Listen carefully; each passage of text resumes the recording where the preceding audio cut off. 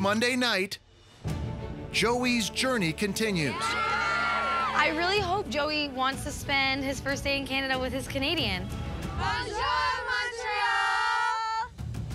I can confidently say I found the person that I've been looking for. This is the perfect place for me to fall in love. I have strong feelings for you, and I'm definitely falling in love with you. He's a man that I've been looking for. Every time I spend with you, it gets clearer and clearer to me that it's like supposed to be you and I. I'm not waiting any longer. I want to let you know that I am falling in love with you.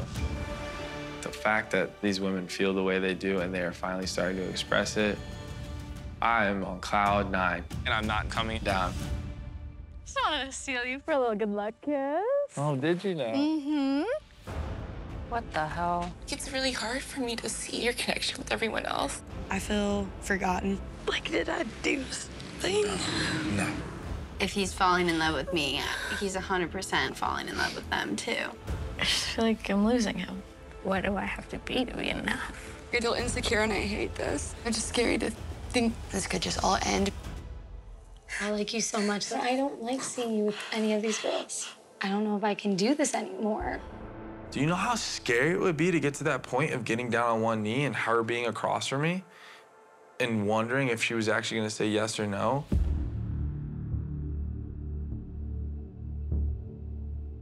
It's been a while since I've let someone fully in because I'm afraid of them leaving me. The last time I've been in this position, it didn't work out. And when it got taken away, I don't want to feel like that again. I still have a lot of questions that I need answered. I'm just worried that we are just at completely different places in our lives. This is just too much. I'm done. This is like my worst nightmare possibly coming true.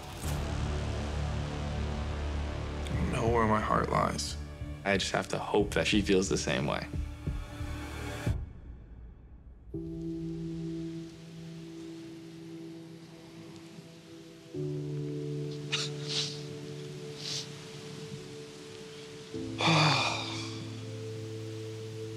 I didn't expect that at all.